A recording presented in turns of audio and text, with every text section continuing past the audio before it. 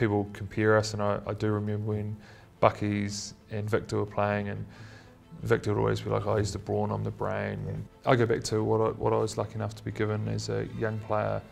The first thing was, I was told in 2011 World Cup, don't read the paper. And I was like, what do you mean? And they're like, oh, if you have to read it, just look at the photos and then that's it. Grandad was left with a big hole in his shin. And before every game, he put a piece of wood in the hole. A piece of wood? And he'd put a shin guard, I don't know what it looked like, and he'd tape it over, pull his sock up and go out and play.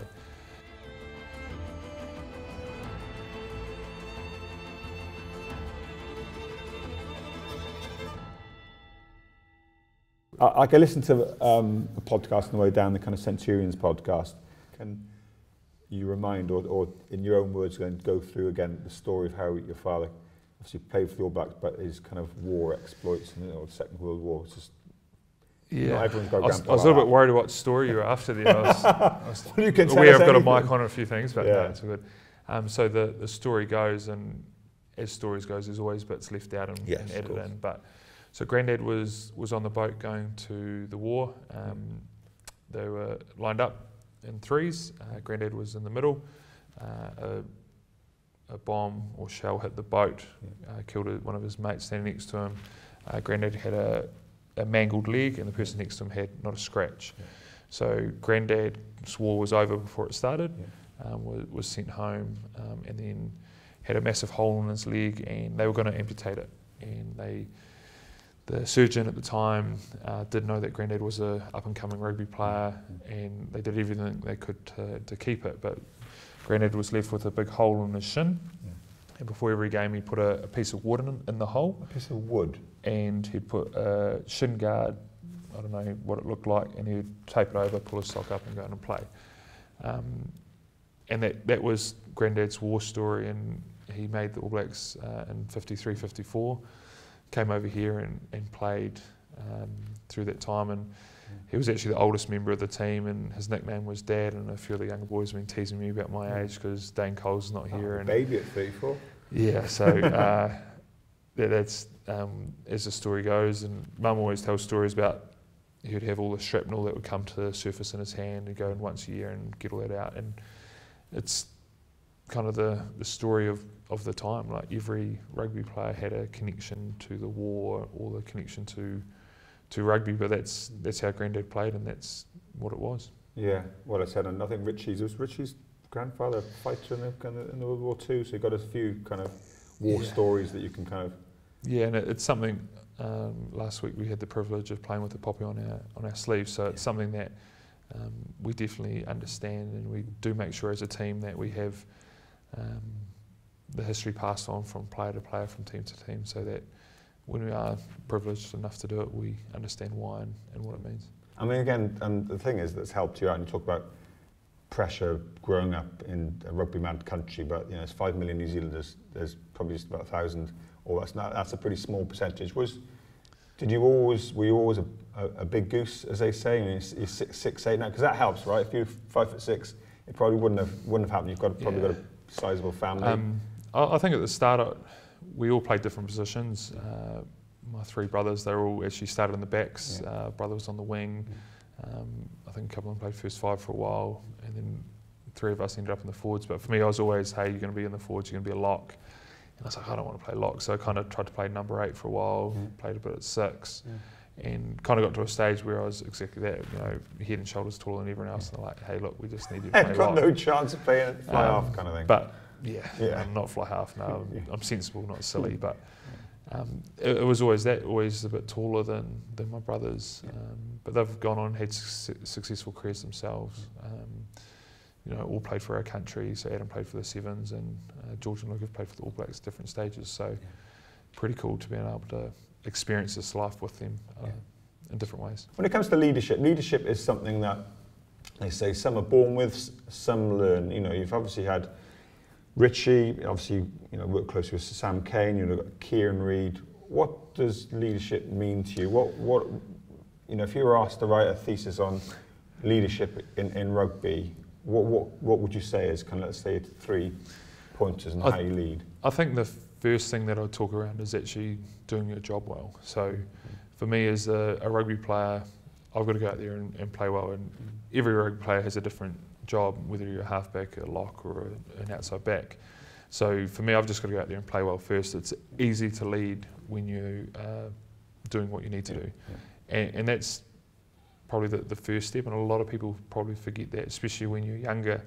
Someone will say, look, we need you to talk more, do this and do that, but the easiest way to lead is through actions. Everyone in your team knows if you're playing well, and all of a sudden what you say has more power because you're doing that.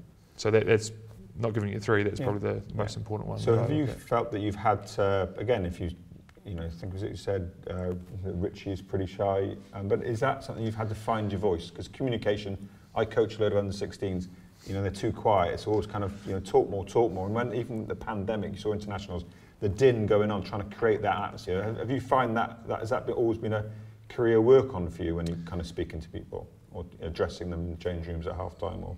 Yeah, it's something that I've probably never been shy about voicing my opinion, and that probably comes from my upbringing. Having three brothers, if you're shy, you're going to miss out on everything. So you kind of got to bully your way in there at times. But at the same time, there's always things you can do better. So it's what you're saying, how you're saying it, your body posture, your language. You can say some things that are, stay calm versus don't panic. They're very similar, but at the same time they're completely different when you're right in the heat of the moment. So there's things like that you can always learn and grow and evolve, and that's something that probably, as my career has gone on, I've taken more enjoyment out of, how do I actually change those 1%ers, something that potentially is a strength. Is there something that I can do to make it better, or is there a blind spot that I can grow and evolve with? And that's just not around rugby, that's around life in general. So whether it's being a parent, being a husband, being a brother, being a son, university graduate, all those things, there's different ways of doing it and being better at it. When it comes to you've flown around the world, talked about kind of how many caps you've had, where else in the world do you enjoy playing rugby? Where do you kind of enjoy that rugby culture? I mean, I'll come on to Japan in a bit, but where do you relish going? I saw Aaron Smith said that he loves playing at the Principality Stadium because, New Zealand do pretty well there. I think if they lost there every time, he wouldn't like it so much. But where do you actually go there and feel a kind of kindred spirit, or just even that rivalry that it just kind of sends the hairs in the back of your neck up? It's actually really hard to answer that question, and I think if you asked me 2 years ago, I would have gone Principality, Eden Parks, obviously at home, Ellis Park, you look at Twickenham, I would have gone bang, bang, bang, answered heaps. But I think that's what I enjoy now. Every stadium is so different, whether there's 20,000 there, whether there's 500, which was COVID, or whether there's 82,000 at Twickenham. So they all have their different feel, and if you just look at the UK sides, you play in Ireland. I've never kicked the ball at the goal in my life, but it's all deadly quiet. Where you compare that to, say, here, people were singing different songs. You go to Scotland and you got the bagpipes. So every place, even though you border each other, they're all very similar. But I think that's what makes it so enjoyable, is the challenge is there, but the challenge is different. And it's the same with the style of games that people play.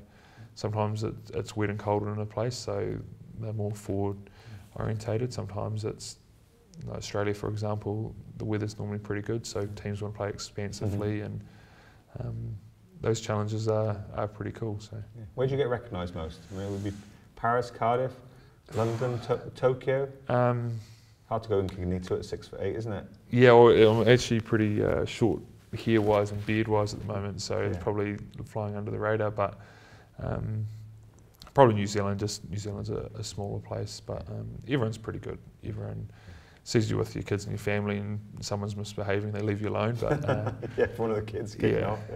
But no, it is really humbling, and it's still something that I find really weird, because I still see myself as me, and people want to stop and have a yarn, and I'm kind of like, this is still weird. So that's something that, even though I've played professional rugby for a while, I still find it very, very different. People actually want to know what you've been up to. Talk about Brodie. I know he's getting his 100th cap. This interview will probably appear a little bit late in a few weeks, a month. You become kind of like two totems, haven't you, for a long, long time. In the engine room for. Obviously Scott Barrett's kind of catching up as another set of brothers. But Is he the sort of bloke you think you'll, you know, be in contact with, you know, way after rugby? What is that kind of relationship like? Yeah, it's always interesting.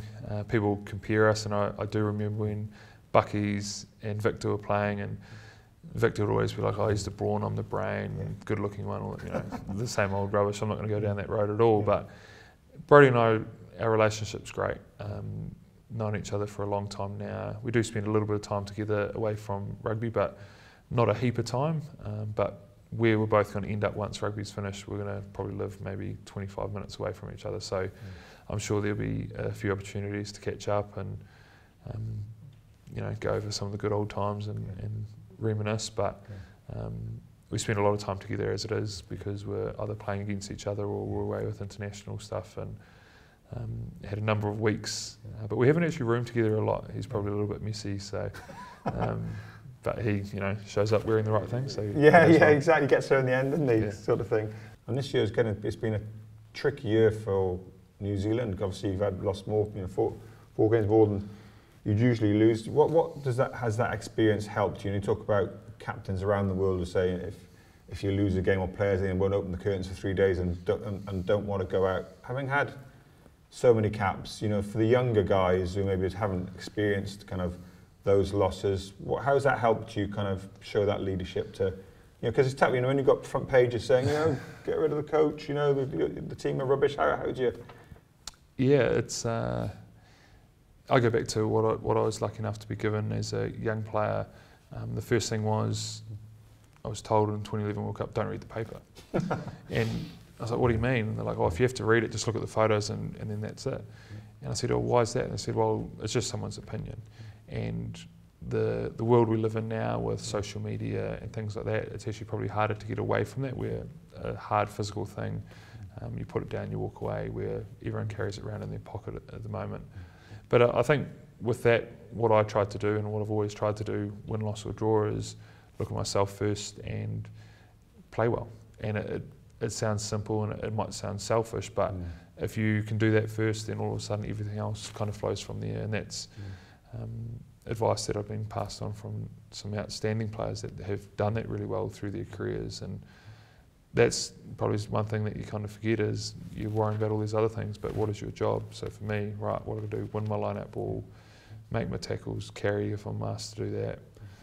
All of a sudden everything else that you do is a benefit, rather than getting caught up in all the external stuff. Now, last one is, you know, you're going to turn 35 at the World Cup, you know, touch some wood, you know, body willing. You should have passed, you know, or passed 150 caps. You'll overtake Richie. What goals are left to you? Have you? I know you know answer, but have you even thought about what comes next after the French World Cup? Yes and no. Like I think it is harder now being away from home, especially with the COVID stuff as we talked around, because instead of being away for 2 to 3 weeks, we were away for 6 to 8 kind of thing. Yeah, there's some goals here I'm still pretty keen to achieve and chasing. But the biggest thing with all of it is you can't get down that road until I deal with this week. And I know it's the old cliche, 1 week at a time, but those cliches are there for a reason. And there's no point me saying, oh, you know, I want to get to 150. You've got to do every test match along the way, because if you're not playing well from now till then, you're not going to get there. But once, hopefully finish in New Zealand playing, pretty open to most things, but it's not my decision anymore. It's a joint decision with my wife, myself and our kids. So that's where it probably changed a little bit from early in your career. You know, some of the guys were single, had partners, but now it's a family decision. Yeah. So could you stay away from it? I mean, if you're going to go back to farming, do you think you can stay away from rugby? Yeah. I think I'll be drawn back in some way.